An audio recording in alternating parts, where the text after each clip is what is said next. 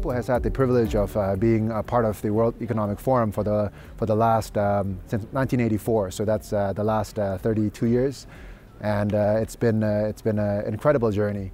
Over time, we have tried to find ways to contribute to the forum and to find ways to bring the benefits of the forum back to Indonesia.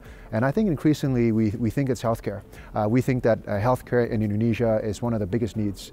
It is, Indonesia spends only 1% of GDP on healthcare. That's compared to about 6 to 8% for OECD countries, and for a country like the US, it's at about 16, 17%. So I think Indonesia needs to put much more emphasis on healthcare. 2 years ago, the government of Indonesia announced or passed a universal healthcare coverage program, and I think that's excellent. And I think we'd like to work with the government to work towards providing every Indonesian high-quality healthcare.